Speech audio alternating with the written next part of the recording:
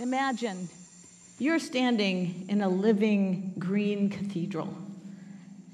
It's a bit warm, as we are in the lowlands, the tropics of Costa Rica. Dozens of bird species are singing. And you can hear howler monkeys that are just out of view. This is a dynamic forest. It's complex, and it's a magical place to be. But this particular patch of forest has a really amazing story to tell. And I think about it as a good comeback story. 30 years ago, this patch of forest didn't exist. Here there were cows happily grazing in a pasture amidst scattered remnant trees. What happened here is happening all over the tropics. And as the forests regrow, we know that they regrew here in New England. Tropical forests are also regrowing all across the tropics. They'll grow back anywhere and anytime they are given a chance. Here on the left, this is in Hainan Island, China. Forests are regrowing there. And on the right, in Paraná, in Brazil. Tropical forests will regrow wherever they have an opportunity, often in the aftermath of once thriving human civilizations. Regeneration is what they evolved to do. And they've been doing this for 100 million years. They know better than anyone else how to restore themselves. And what is limiting their self-recovery is only lack of opportunity. We can give them this opportunity by leveraging their regenerative capacities and helping tropical forests to recover from a wide range of human-caused disturbances, including deforestation, logging, and conversion to agriculture.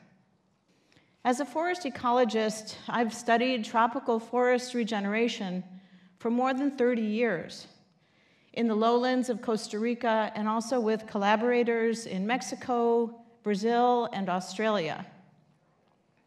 We've been following the recovery process in areas that were formerly pastures, croplands, and selectively logged forests.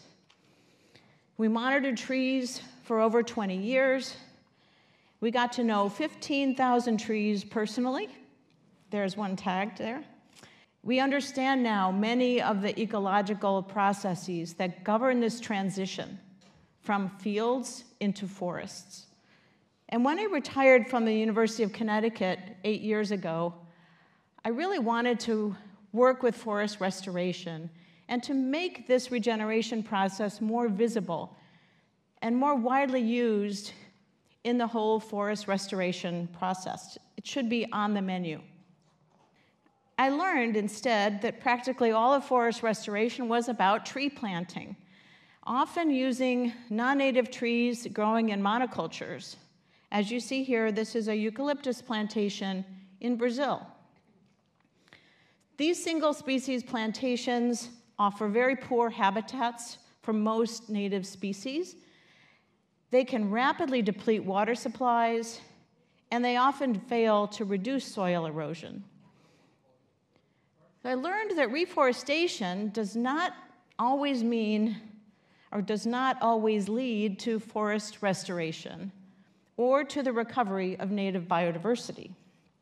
Native tree reforestation with multiple species is being adapted in some regions, and this has a much greater emphasis on ecological benefits rather than a focus on commercial benefits. Here's a 10-year-old plantation of native tree species in Rio de Janeiro state, Brazil. This kind of tree planting with mixtures of native species is a very effective way to restore ecosystems, but it is really expensive. Restoration plantings like this can cost well over $1,000 per acre. Can this costly activity reach the scale that is needed to mitigate climate change and biodiversity loss? I'm afraid not. So we set out to look at where forests are regenerating already and where we can predict that they're going to regenerate in the future. We started doing this in the Atlantic forests of Brazil, where between 1995 and 2015, 10,000 square miles of forest regrew on its own. This is equivalent to the area of the Commonwealth of Massachusetts. It's a big area.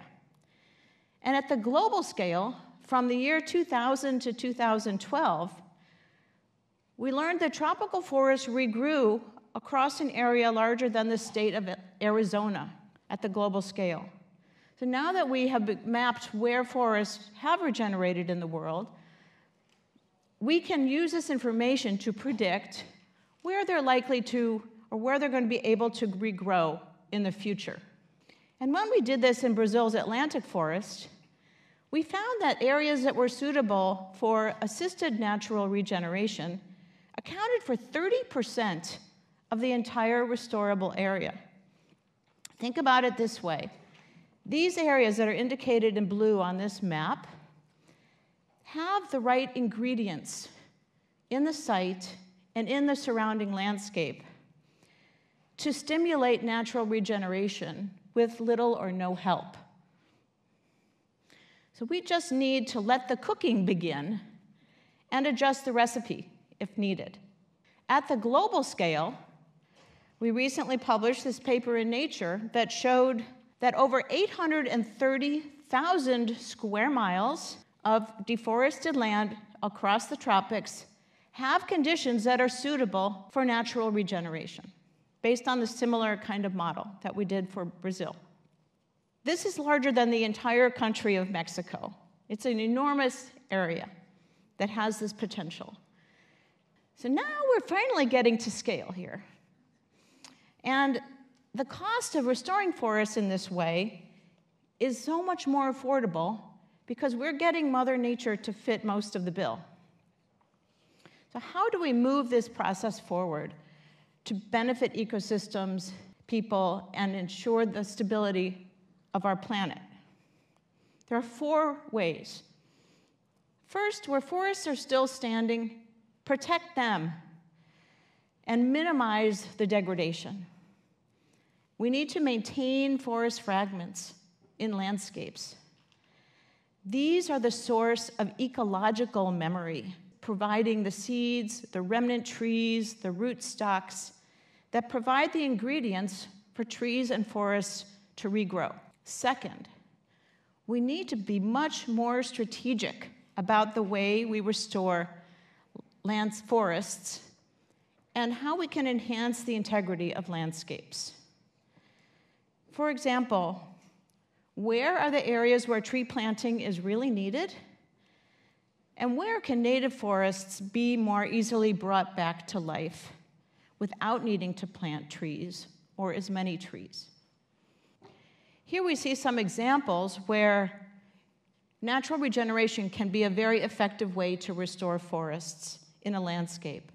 On steep slopes, adjacent to forest fragments, in the buffer zones of protected areas, and even within protected areas, and along biological corridors. The third way is to become partners with nature and to work with nature. Where the conditions are suitable, we can encourage practices that assist the natural recovery of forests by removing the obstacles that are getting in the way. For example, we can create fire breaks. We can control invasive species. We can put up fences to keep cows and grazing animals out of the forest. There are many things that we can do to promote the natural recovery of forests, and this is the key to our partnership. This is where the partnership really kicks in, and we're working together with nature. And finally, we need to protect these young regenerating forests and give them a chance. These forests are very vulnerable to reclearance because they have little or no value. They're viewed that way, and we need to enhance their value for farmers, and for local communities. One way to do this is through a payment for environmental services program, where private landowners are receiving payments for protecting their land and helping forests to regrow naturally. On this large cattle ranch in Costa Rica, forests began to regrow at different times. The farm has now become a nature refuge, and they were able to restore 220 acres of land using natural regeneration here through this program in Costa Rica.